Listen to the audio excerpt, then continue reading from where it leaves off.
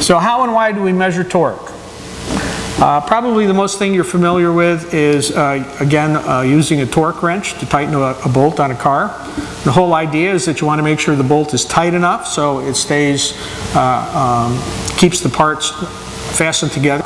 But we also want to make sure that we don't tighten it too much, because we could potentially break a stud off of a wheel, or what could happen is we get it on so tight we can't get it off later on.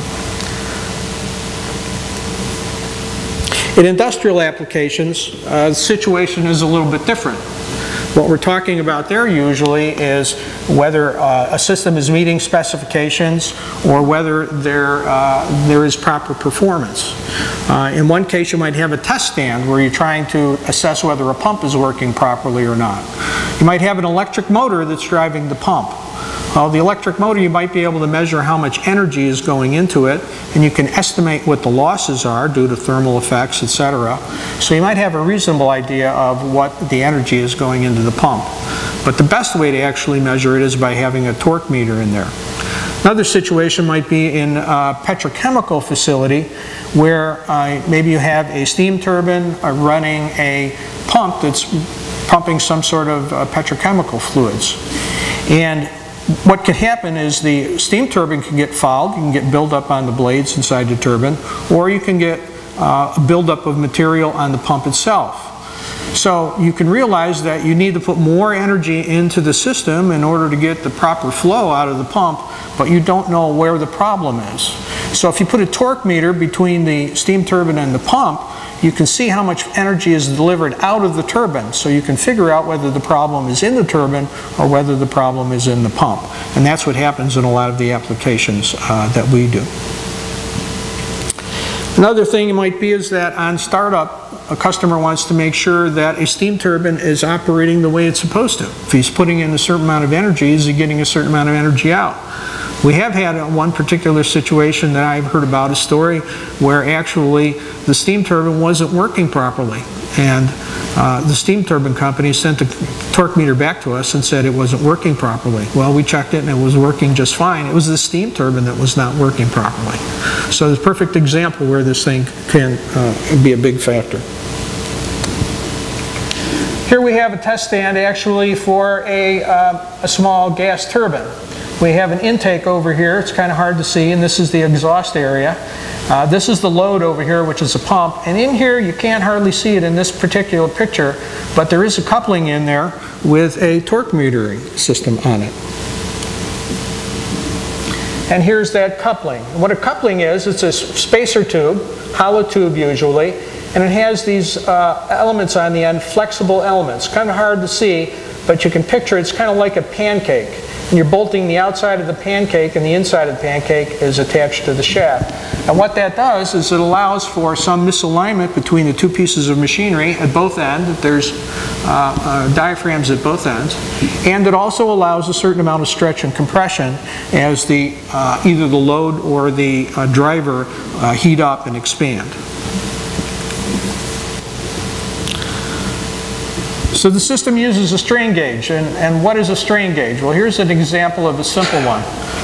If you do some work in a lab with strain gauges, you might be familiar with this type of gauge. And basically what it's doing is it's measuring stress, and to get back, or strain, excuse me, strain. Well, what exactly is strain? It's actually a measurement of how much a piece of material stretches per unit length. So if we take a 10-inch long piece of steel and maybe we stretch it 10 mils or 10 thousandths of an inch, we're talking about 1 unit of stretch over 1,000 units of length. You could also say that that's 1,000 units of stretch over 1,000,000 units of length. And that would be called a 1,000 microstrain. So the micro is again a millionth. And that's kind of the area that we're working in when we talk about torque meters. We're talking about 1,000 microstrain, or something that's the order of a 10 thousandths of an inch over a 10-inch length. The force required to stretch that material is going to vary depending upon how thick the material is, how wide the material is. So it's not really a force that we're talking about here. We're talking about how much the material itself stretches. And we actually make torque metering systems that will go up to 1.2 million inch-pounds of torque. And that's pretty significant.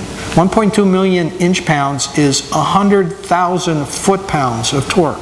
That's a lot of torque on something.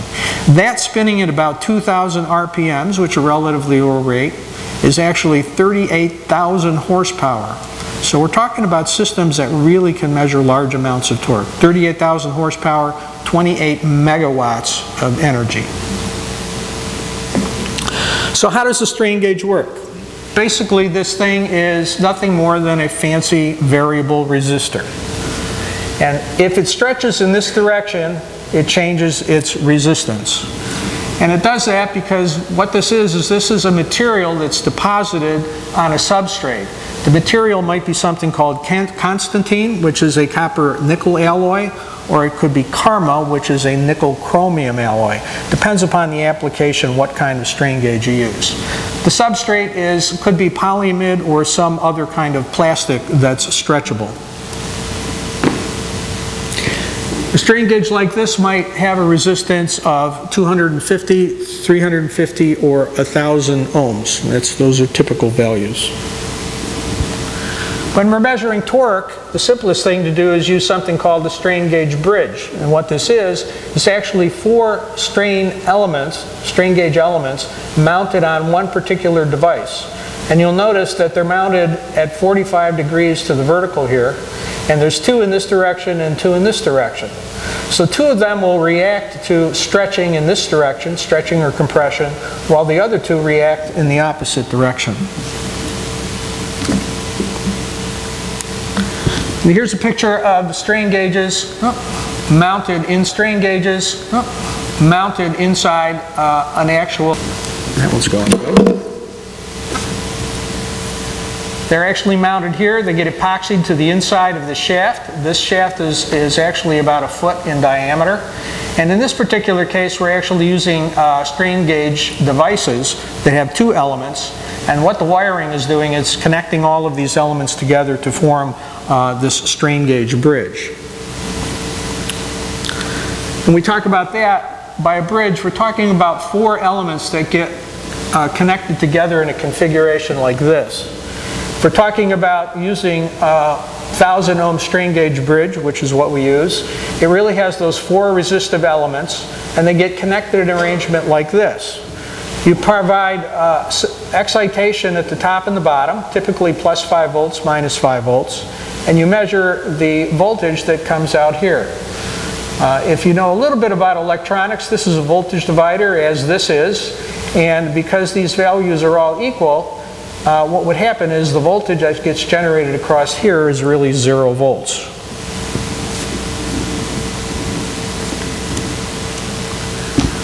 Here's a representation of a coupling or a spacer tube, and the gauge would be mounted thus, and it would be in a relaxed state with no torque applied. It would be perfectly rectangular. And what happens is as you apply torque, this actually twists. Even though this thing is made of steel, it will actually twist. It might not be easy to see, but it happens. This is an exaggerated picture. It really wouldn't twist that much. But what happens is these parts would stretch and these parts would get compressed. So if we go back to our picture of our strain gauge bridge again, we'd end up with 2 elements here that get stretched and 2 elements that get compressed in that particular case. And actually we have a little sample of a noodle here that you might find in a swimming pool. And what it is just to show you that, yeah, what actually happens is as this torque is applied, that a rectangle actually deforms and 2 of the corners come closer together and 2 of the corners go further away. So just like we talked about.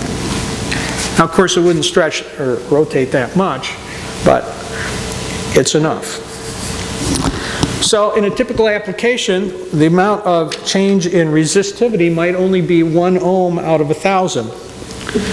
And so what we see here is these 2 values go up by 1 ohm, these 2 values go down by 1 ohm, and if we applied our plus and minus 5 volt excitation here, what we generate across this area here, these 2 signal points, would be 10 millivolts. Not a lot of voltage, but certainly enough to work with. And that is actually a typical full load output from a strain gauge bridge.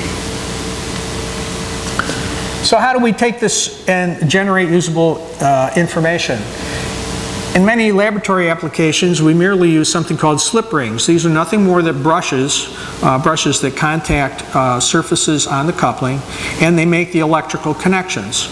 Well, since this is a rotating device, the brushes will wear over time. It might be good for laboratory application where you're doing intermittent use, but it's not good for continuous operation. So for continuous operation, you need a non-contact method for getting information out of the coupling. Here's a rendering, a representation of a coupling, and we have this rotor-stator arrangement here. There are actually windings in the stator, which is the stationary part, and there are also windings on the outside of the shaft, which is the rotating part. And what these windings do is they form basically rotary transformers. One of the windings is stationary and one of them rotates. So we're able to get power into the coupling.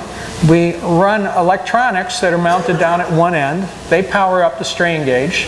The strain gauge gives a small output. The electronics here will amplify that and convert it into a different kind of signal that we can pass out through the rotor and stator out to some external electronics. And that's basically how the system operates.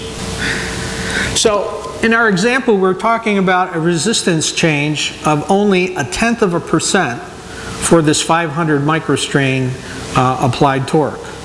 And again, we're talking about 10 millivolts output.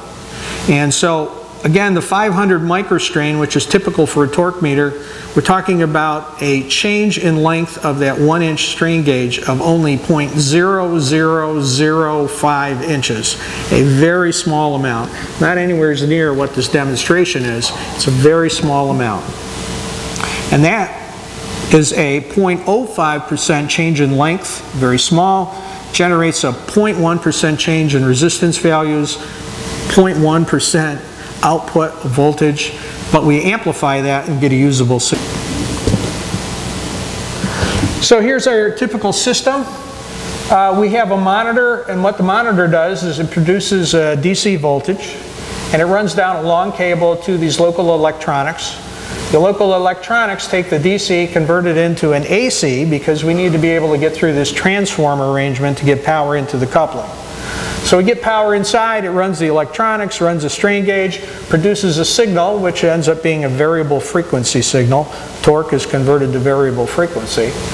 And comes back out through the rotor and stator arrangement to the local electronics, which will then condition the signal so that it can go a long distance, maybe a couple thousand meters, back to wherever this monitor is located. So here's our monitor, and what the monitor is doing is it actually takes that variable frequency, converts it into a torque value and applies calibration so we get an accurate reading. We'll actually have some sensors in the rotating parts and in the stator so that we get pulses as the shaft rotates. Those pulses are also converted into a speed signal in the monitor. And then the monitor takes the speed and the torque and can calculate power, so we know just how much power is being generated. And here's the simple formula. It's horsepower is equal to torque in inch-pounds times speed in RPM divided by 63,000, and a similar equation for kilowatts. These systems are designed for long-term operation. We actually have systems that have been out in the field for since the 70s, and we know this because they come back for periodic calibration.